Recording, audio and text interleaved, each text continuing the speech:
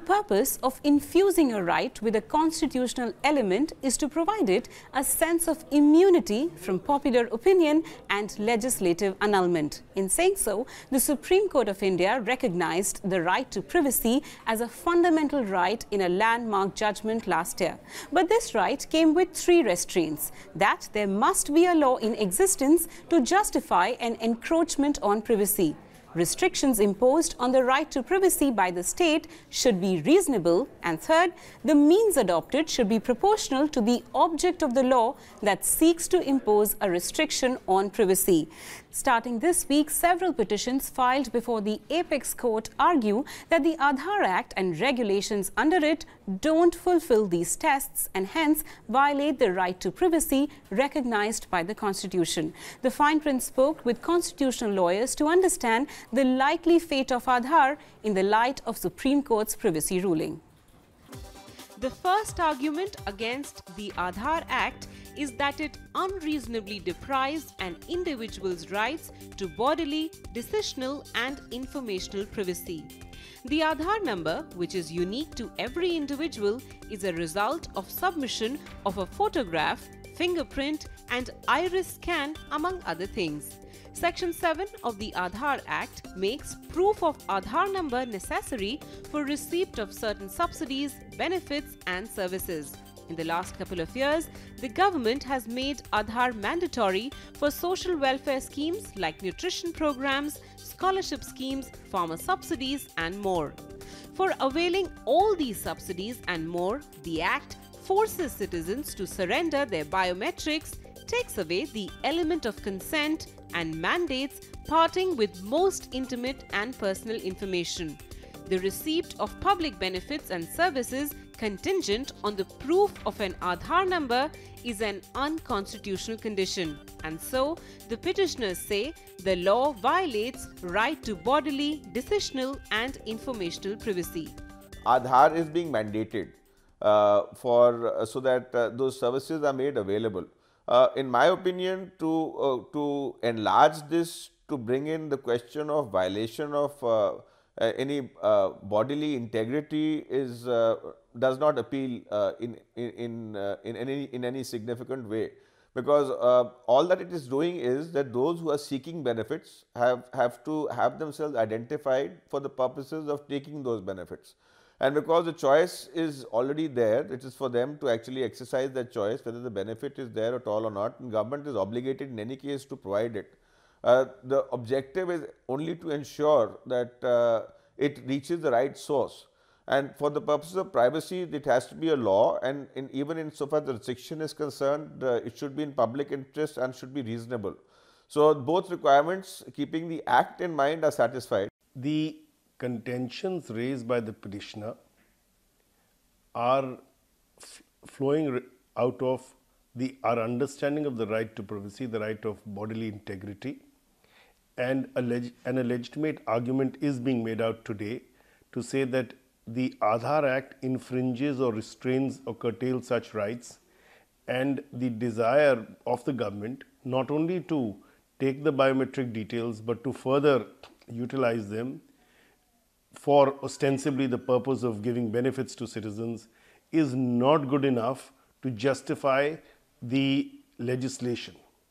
Their concern, the petitioner's concern, and its a legitimate concern, is that the benefits that are sought to be portrayed by the government that are given to people all over India, those benefits were given even prior to this legislation, and this Act, rather than being a beneficial piece of legislation, is really a curtailment of your right, because I have the right to retain my details and not necessarily have them shared arbitrarily. In the words of senior advocate Shyam Diwan, the concept of eminent domain does not extend to the human body. There is, of course, something called personal body autonomy, Diwan argued before the Apex Court this week.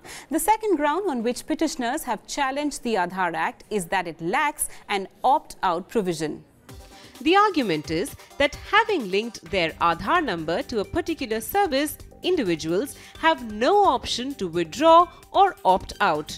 The Act, petitioners argue, fails to give full effect to an individual's decisional autonomy and informational privacy to decide what information to share, when and with whom. In law, if there is a benefit is personal, the person for whose benefit something is provided has got the right to waive it. Because unless there is a question of any public benefit or public policy where waiver will not come, if something is individual for a person, the individual can give up that particular benefit. So, to the extent it does not recognize this right, that in law makes it bad. It's got nothing to do with privacy, because just like where fundamental rights are concerned, they cannot be waived because there is a larger public interest behind a public policy behind it.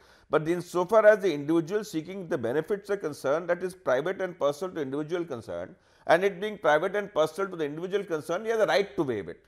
So that it goes to the question of liberty, and liberty to the extent it is legally sanctified. Now, privacy is a facet of liberty, but privacy is not liberty as such. The difficulty that we have faced is that since 2009, when Aadhaar was brought in, successively the various governments of the day have implemented the use of Aadhaar despite the Supreme Court saying that it is optional and not mandatory. And that was the whole purpose of the Supreme Court's orders, to ensure that people had the right not to opt in or to opt out.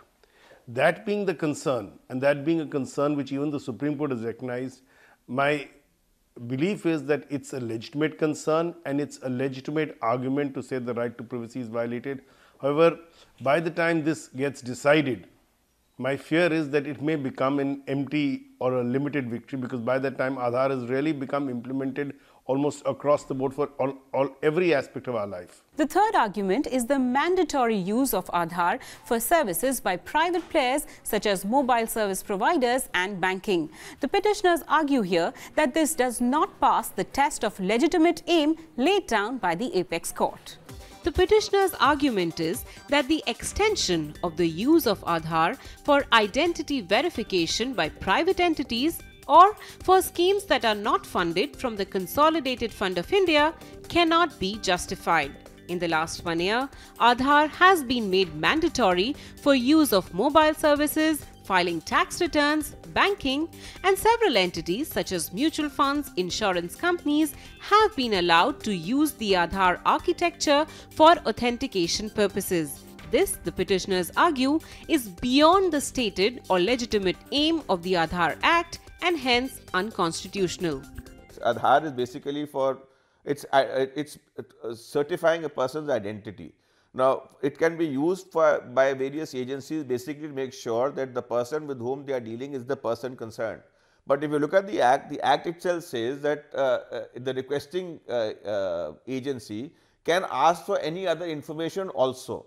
And because 3 talks about Aadhaar being voluntary, and insofar as the entitlement is concerned, it goes to the choice of the person concerned, you cannot through an independent measure violate what under the principal act is voluntary. So, a third agency cannot make it mandatory, that which under the principal act itself is voluntary. It's got nothing to do with any other argument, and this is what is recognized by the act itself, which contemplates a requesting agency to ask for other information also.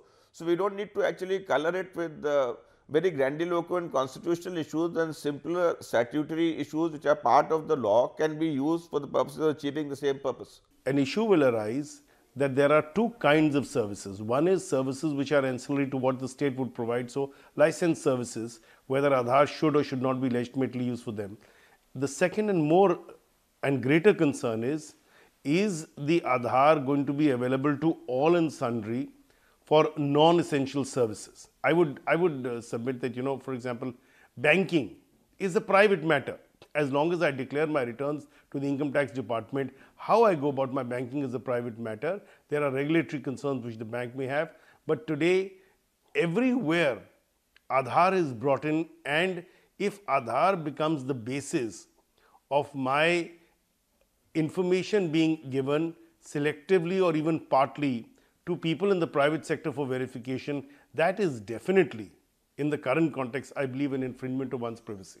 The fourth argument of the petitioners is that the Aadhaar Act fails the proportionality test laid down by the Supreme Court in its right to privacy ruling. The petitioners have argued that the extent to which the Aadhaar Act violates the right to privacy is not proportional to its objectives, which can be achieved even through less onerous means. They have argued that the objective of the law to check welfare leakage and good governance can also be achieved, for instance, through smart cards that do not require biometric information. Additionally, the fact that the regulations lack necessary safeguards to ensure security and confidentiality renders the Aadhaar scheme disproportionate. Because there are alternatives doesn't make a choice bad, because as far as the courts are concerned, the courts don't go into wisdom, courts go into legality. So until it is patently arbitrary, merely because there are other choices will not necessarily make the choice which becomes part of a statutory enactment bad. What is wrong here is, and what causes this the rising of this apprehension is because I think it's section 8 which says that the information can be for some any other purpose also. Now it is that, and if you set aside that portion of 8, the structure of the act does not in any way be affected, because any other information is beyond the objective of the act. The purpose of the act is to provide subsidies and services, etc. upon identification. The identification authority is only to authenticate the identity. The requesting agency is going to provide seek information from the identification authority for the purpose of verification whether the person is there at all or not. Ideally, it should just end with an affirmative or negative answer as to whether the person is that individual at all or not. And if you read it down to mean that, then the other concerns will to that extent disappear. There are always means such as the smart card. In England, you had the National Health Service where you filled in a form, gave your details, and this is before biometrics, which entitle you to medical care and subsidized medical care. There are similar schemes available which do not necessarily require the entire gamut of information that we've gathered under Aadhaar. Having said that, if Aadhaar is stated to be legitimate, then what is essential, and if it is held to be legitimate rather, then it is essential to ensure that personal information, which incidentally even under the IT Act there are separate regulations for personal private information. This information must be accorded the highest sanctity and secrecy and must be used only for the stated objective of the Act, that is good governance. It should not be available to the private sector, it should not be available to the world at large. In his opening arguments before the Supreme Court, senior advocate Shyam Diwan said that the state is empowered with a switch by which it can cause the civil death of an individual. Switching off Aadhaar, he said, will completely destroy an individual.